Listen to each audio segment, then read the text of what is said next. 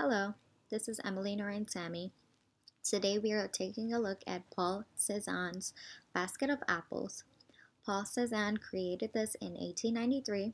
It was a post-impressionist painting, and during that time artists began to use painting and their artworks to express themselves emotionally. These post-impressionism paintings were different. You would see paintings such as landscapes and modern life.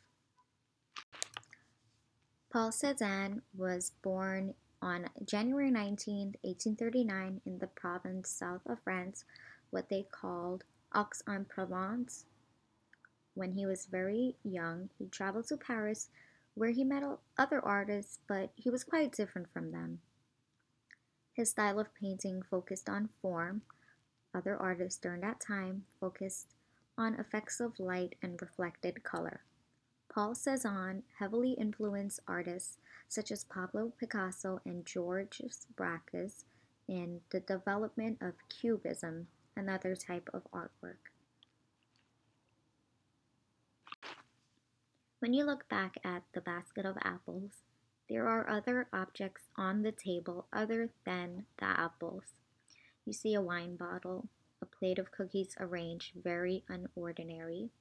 You have the basket, and lastly, a piece of tablecloth. The basket of apples is a still life painting, which was an arrangement of objects that usually included fruits, flowers, objects of different textures, such as bowls and glassware, to contrast. Some of the objects were arranged in a certain way on purpose. For example, the cookies in the painting are layered. The fruit looks as if they would roll right off the table.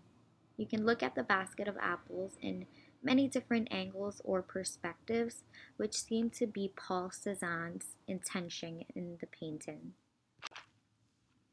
When I look at Paul Cezanne's basket of apples, what first comes to my mind are the many different textures included in the painting. The hard apples, the wine bottle, then you see the soft tablecloth and the cookies, and everything is arranged in a certain manner. And you wonder, why did Paul Cezanne arrange all of the items as he did? The apples all over the table, some look as if they would fall off.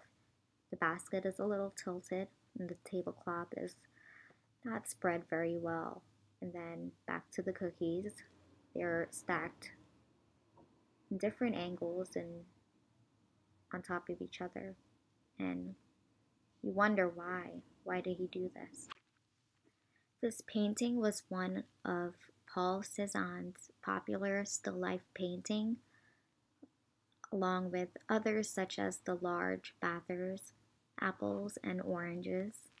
The basket of apples was first owned by Ambrose Voillard, bought and sold by many others until it was given to the Art Institute of Chicago in 1926.